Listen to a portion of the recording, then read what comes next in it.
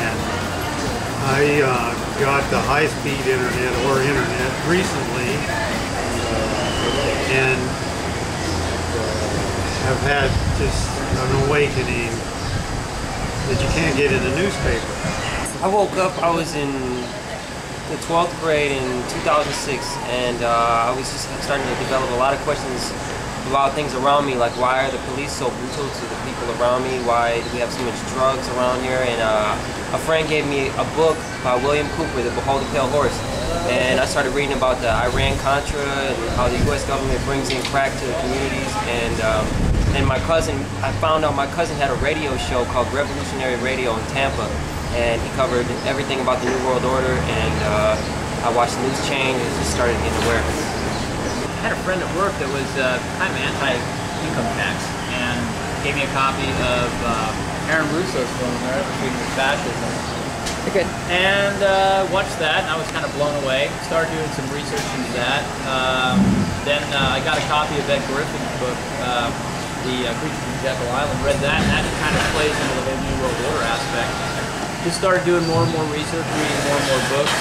Behold the Pale Horse by William Cooper was excellent. That highlights a lot. Read a lot of books, saw a lot of videos, got involved with 9/11 truth, and because that's obviously a false flag, as you just stated. So yeah, just a little bit at a time, you know. How did you wake up? I think it was in December of 2008. I was working out there in Austin, Texas.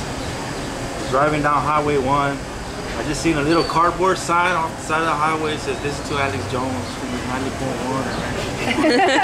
And me being the curious George that I am, you know, I always tune into WOAI, trying to listen to Glenn Beck, trying to listen to, you know, Mark Levin and all these people. I hear rants and I hear some kind of friction. I know something's up. My intuition's telling me, man, I gotta, you know, look into things for myself. And sure enough, I started listening to Alex Jones. And all my coworkers started saying I'm crazy, you know what I'm saying? Don't believe the hype. And to me, it just kind of put two and two together. It kicked open the door, you know, because I always felt something's wrong, but you know, I couldn't put my fingers on it. It's just more of the spiritual thing, you know. But then I had the evidence. He started being consistent, showing documentations, articles, and you know, declassified evidence, which was something that I felt would be meaningful for those that needed that evidence to believe, you know, and to see for themselves. You know, what's going on today is real. There's a major transformation going on, not only in this country, but around the world. And really everybody needs to take the time out to investigate 9/11 and, you know, see for themselves and let their heart, you know, see for themselves instead of just going along with what people say, going along with the sheeple. You know? How did I wake up? Yeah, okay, wait, how did you wake up? I never woke up. I always knew since the first day it happened, because I saw it happening on TV, and then it didn't make sense to me that 3 days before I was watching Discovery Channel about all the money invested in NORAD for these countries for North American safety, and that money seemed like it was misspent. It wasn't used in a good way, because all the security that they use, all the money that is used for that didn't work. So it was either, to me, I thought at the same moment, I thought it's either they allowed it to happen or they did it themselves. Yeah. I mean, there was no other explanation since that happened, because I was watching that they had technology to spot meteors coming to Earth from millions of miles away. So weren't they going to have the technology to spot an airplane that had been missing for 2 hours? There you go. So I told all the people, they thought I was a conspiracy theorist. I didn't even speak good English at that time. I didn't even know what that meant. It just didn't go along with what other people thought, you know. And another thing I learned about this country is that this country likes a lot of wars, and they always look for motivation, you know, for any excuse to make a war. And after that, it didn't take too long to find out that they were going to take over Iraq, so everything fell in place.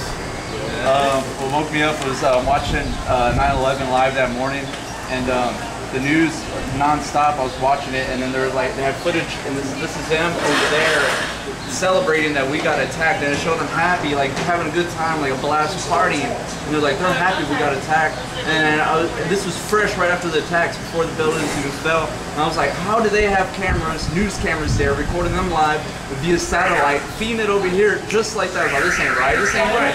Live feed like that, like boom, this is them over there. No, I was like, nah, something suspicious.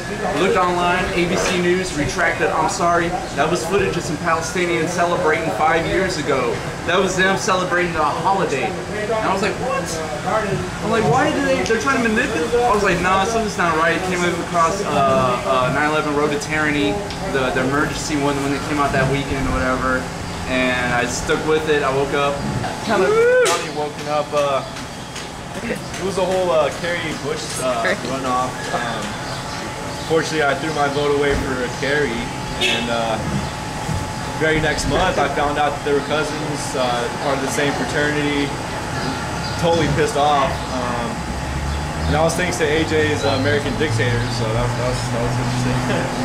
But and then someone played Road to Tyranny on public access, and that brought up the chemtrails, brought up martial law. Yeah. And that was all 2004, beginning of 2005, and then met Matthew 2007 Ron Paul campaign. So he's been learning about economics and Constitution and exposing people that are trying to lie to us and take our freedoms away. How did you wake up? Several stages, but like I already knew about secret societies and fraternities and secret orders since I was somewhere in the age range between 12 and 14. I started figuring all of that out. But when 9/11 happened, it was obvious to me that the buildings fell really quickly and it looked wrong, you know, and I wasn't sure. I was no person to tell you what controlled demolition means or not at the time, but it didn't look like anything that would fall from a plane crash. So after that, then I saw the thing with Bush sitting in the classroom reading the book after they told him what was up, and how he just sits there and it was like, you know, I know what's going on. This isn't a national emergency. I mean, he really didn't attempt to get up and do anything. He didn't freak out. His eyes didn't even change. It was too weird to me, and I knew all along that he was involved, you know, and not the only one, but just through the society. So the New World Order is a concept that slowly came into view, and this would take way too long to tell you all the other things that helped me wake up, but I'll start with that. How did you wake up? Rosie O'Donnell woke me up. He's like, for real? She said she was on the, I woke up in the morning and my wife had on The View, and she said, and I heard Rosie O'Donnell saying, someone needs to do an investigation into 911. That looked like, you know, like someone needs to do an investigation.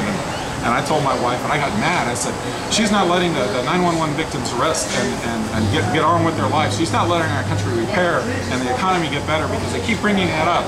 I got real mad, and my wife, she said, you need to listen to them. Listen to her.